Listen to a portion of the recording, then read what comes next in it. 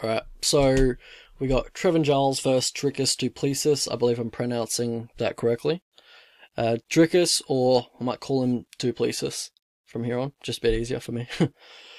He's got a 1 inch height advantage and a 2 inch reach advantage, slightly bigger bloke. All of his fights have not gone to decision, so that's 17 out of 17. So yeah, and I doubt this one will as well. Alright, so Trevin Giles, you know, he's been in the UFC for a while. He's got fast hands for a 185er. He's got good distance management, especially when he's firing on all cylinders, like he was in the Bevan Lewis fight, or late in the Bevan Lewis fight. So du Plessis, he's coming from a kickboxing background. He's got very good leg kicks. He mixes it up quite a bit. He throws inside leg kicks, outside leg kicks, to the calf, to the thigh. Yeah, you can tell he comes from that kickboxing background. Also with Trevin Giles, he's got a very nice stiff jab, but, you know, in turn, he can be very heavy on the lead leg because he's looking for easy access for that jab. And, you know, that's something du Plessis can definitely look at because he's got very good low kicks. On the feet, well, with his hands, du Plessis will blitz in with a 1-2, 1-2-1, 1-2-3, basic combinations. I'd probably say with the hands, pure boxing, Trevin Giles definitely has the advantage. And, du Plessis is kind of open for counters. He, when he throws his offense, with his blitzes, his chin's in the air, his hands are low, his hands are occupied. He'll also just throw naked leg kicks with his hands low when he kicks. So, against a skilled counterpuncher, he could walk into trouble. Maybe even Trevin Giles will be that guy. Because he does have a nice counter too. And yeah, it's pretty accurate. He's a very accurate striker. He just doesn't keep the volume up, does Trevin Giles. And du Plessis, he can also back up straight onto the fence. When he gets onto the fence, he'll generally look for grappling situations, which is where Trevin Giles has definitely suffered in his career so far. So on the mat, du Plessis does have a good sit-down guillotine. He's caught a few opponents with that recently in his career. He will do it when his opponent's on all fours, if they're turtled, or if they shoot a takedown with their head on the inside. He'll look for that guillotine quite to a high frequency. And for Trevin Giles, his takedowns are the best, but once he does get to the mat, once he does, get on top, he does have very aggressive ground and pound. But once he does try and get to a mount or take the back, he can get a little too high and then end up on bottom. It's just he's been reversed a lot in the UFC, and if you look at his losses, it's generally how he's lost. He's been beaten in the grappling. But yeah, du Plessis, he sometimes, he doesn't set up his takedowns at distance. He kind of just dives in for them hands first and tries to get onto the hips and then drive you to the fence and go for the takedown there. I'd say his body lock takedowns are much better. He has a really nice suplex, which, Trevin Giles doesn't exactly excel in the hand fighting department, so you can absolutely get on the body lock with Trevin Giles. So how these guys win their fights? For Trevin Giles, he's very accurate. It can be a double-edged sword at times because he does become, low volume from that, perfectionist type of style that he has. Because he's very accurate. I think it's like 60% of his shots, land, and that's, very, very good for a striker who doesn't generally go to the ground too often. But also he's just very fast. He's very athletic. If he was just had a little bit more hustle, I bet he would win a lot more of his fights. And also fight IQ is a big part of it.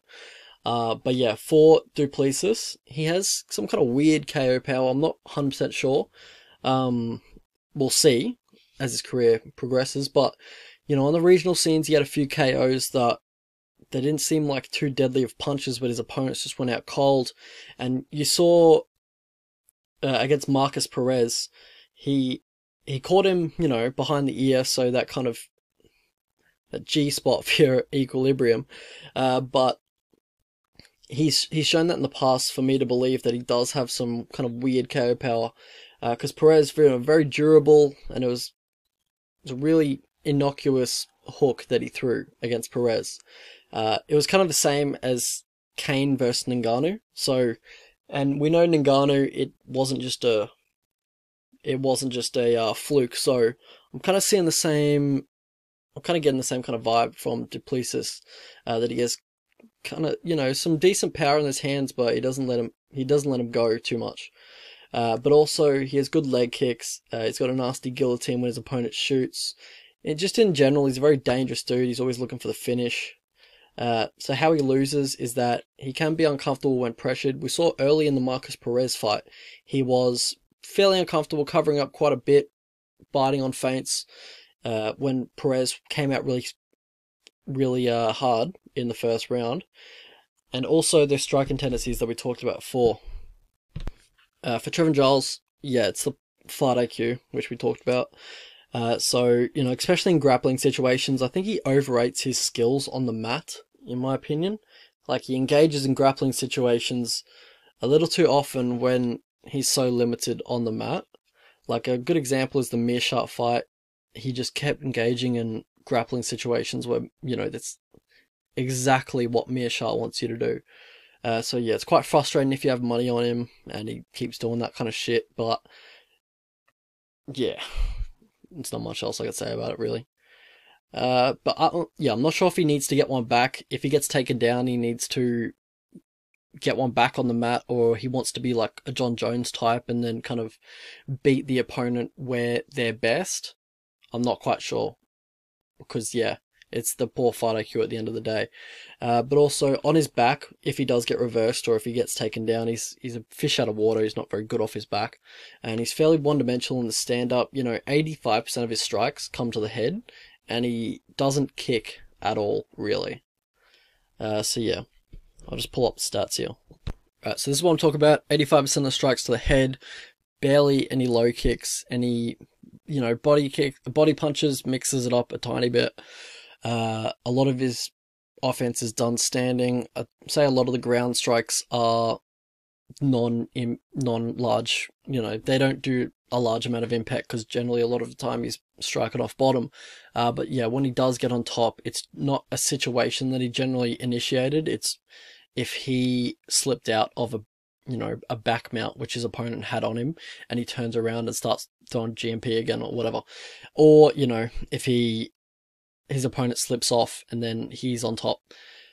But yeah, so you can see six of his wins are by TKO, 5 are by sub. 5 by sub are all on the regional scene. I don't think he's shown very good grappling in the UFC, in my opinion.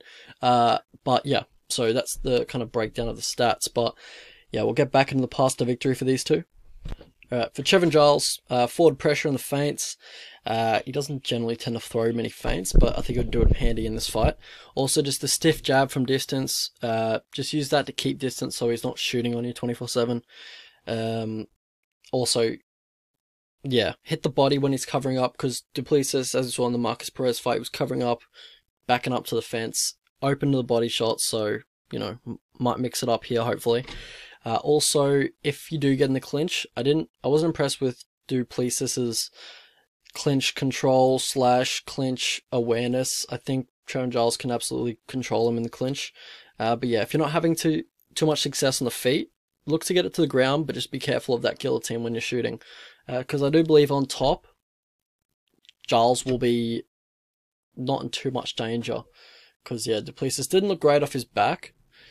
It's more in those scrambles that he's really dangerous. For Duplessis, look to kick the crap out of his lead leg, because he's very heavy on it. So with your leg kicks, just start marking it up real hard.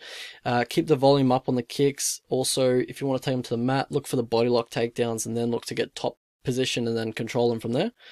Alright, so how I see this one going. Alright, so I'm going back and forth on this one a little bit. I think Giles will hurt him on the feet. I think if he comes in with a pressure heavy game plan, same as the Bevan Lewis fight where he started out real fast and looked to put the pressure on Bevan, I think he'll do a lot of damage if he does that.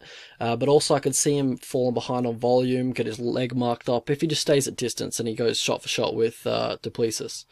I don't believe Duplessis' takedowns will be good enough to get Giles down, unless he goes for like the body lock takedowns, which he hasn't necessarily gone to in his career so far, so I don't expect him to. But if he does, it's not great for Giles, because he lets people get the body lock on him really easily and control him from that position.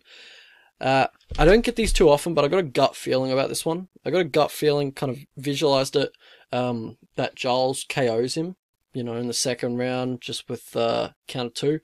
I think he KOs him, puts him out cold, so I don't get gut feelings too often, but this was just one that was sticking out for me. I think, this fight should be a pick'em, but just based on how I visualize the fight, I think Giles edges it, so I've got Giles 51-49, but I'm not really confident in betting Giles because of the fight IQ and all the other stuff.